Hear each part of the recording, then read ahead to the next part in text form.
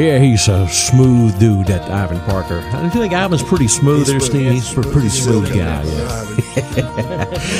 Hey, I tell you what, Steve Hess and Southern Salvation has taken over the studio. They furnish the music and all that good stuff, and they're furnishing the info too. And some info we want to talk about, Steve. How in the world did you get from Las Vegas to Nashville, Tennessee, based out of singing Southern gospel music? That's quite a story. Well, actually, it was a return home. You know, I started out going to church about 15 times a week. You know, when I was young, and Daddy would lead the singing, and Mama played piano, and I was just so blessed. Had a great family, loved the Lord, loved each other. Just a great growing up. And years later, I sort of decided I didn't need any of that, and there was a period of time when I thought really all I needed was me. And I played secular music for a long time, and after a long journey and a lot of things, I ended up in Las Vegas and was making good money and thought I had everything I wanted and was just miserable. And there's a verse in the Bible that says basically when God puts a good woman in your life, He's done a great thing. And boy, have I got a good woman. And one day, right after a show, when I was just in tears, she put her hand on my shoulder and said, "Honey, why don't we pray?"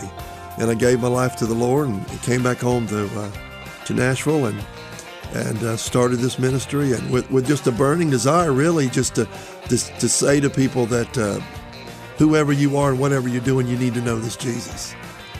The name of the album is Carry the Message, and Steve, the song we're getting ready to play right now is called This Time. A little backstory, if you would.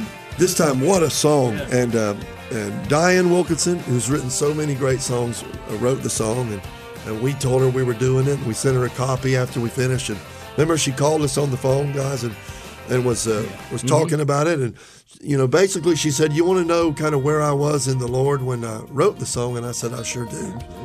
And she started talking about, Greg, how that she was thinking about baby Jesus in the manger. And then she thought about Jesus the servant as He walked among us, and then Jesus the sacrifice. And she dwelled on that for a while, and she started thinking, but you know, one of these days there's going to be a time when it's a different Jesus, when He bursts through the clouds and shouts our name out loud. And she said, that's where I was, and that's where the song came from. And it's a special song. All right. J.R. View, put on your DJ hat and intro this song for us in your best DJ voice this time. I'm kind of an amateur at this, Greg. Hang on a second. Well, what should I say? Ladies and gentlemen, here comes Steve Hess and Southern Salvation. Yeah, this time. That'll work.